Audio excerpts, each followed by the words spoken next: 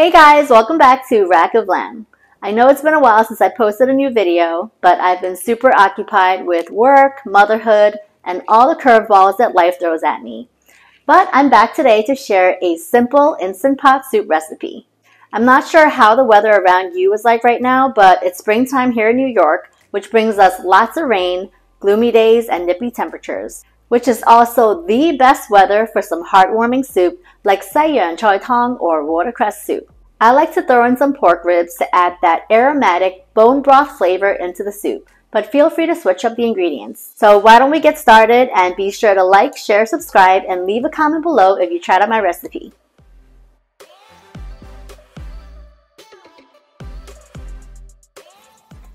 As with all my Chinese soup recipes, whether prepared on the stove or in the Instant Pot, let's begin by parboiling 2.5 pounds of pork ribs.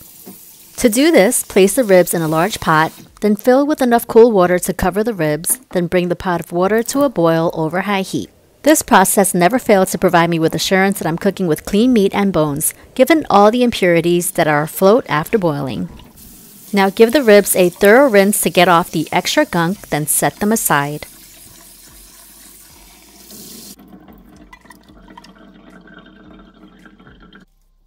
You'll also need a daikon, peeled and cut into large chunks. The one I used here weighed about 12 ounces. Make sure you don't cut the chunks too small, as they will literally melt into the soup.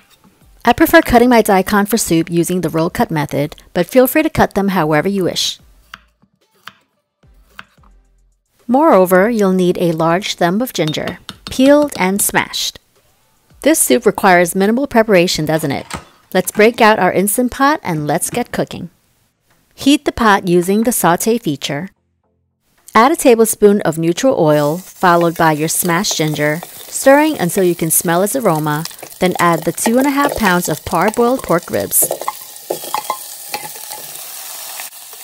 Allow the ribs to sear until slightly browned.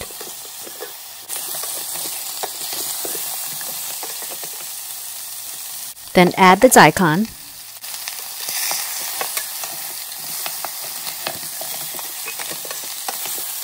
Along with 6 cups of water, 2 teaspoons of chicken powder or daikon, and 1 teaspoon of sea salt or to taste.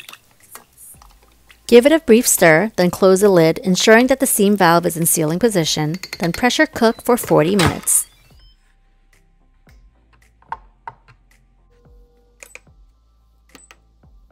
When 40 minutes is up, allow the pressure to naturally release or do a quick release 15 to 20 minutes upon completion. And for the final step, you're going to hit cancel and turn on the sauté function once again. When the soup begins to bubble, add 2 large bunches of washed watercress. Submerge them into the hot soup so that they become fully wilted. Watercress is a great source of vitamin C and K, antioxidants, calcium, and iron, and as the name suggests, are very high in water content. Adding them into soup must keep us super hydrated. Allow the watercress to boil for about 5 minutes or until cooked to your liking. Just be sure not to overcook the watercress, as they will turn yellowish in color, which also impacts its flavor. Lastly and optionally, add 2 to 3 tablespoons of dried goji berries or gei for added nutritional benefits. Add a dash of white pepper powder and additional salt to suit your palate. Blend all the ingredients together to fully incorporate the condiments, and you are finito. Serve the soup in bowls with a little bit of each ingredient. Some watercress, ribs, daikon, goji berries, and of course some soup. And there you have it, my easy Instant Pot recipe for Sai Yeung Choi Tong. Accompany the soup with a dish of soy sauce for dipping the ribs in, and fight whatever germs are going around with this heartwarming and immune-boosting soup. I hope you enjoyed my recipe, and if you do, please like, share, and subscribe. Thanks for watching.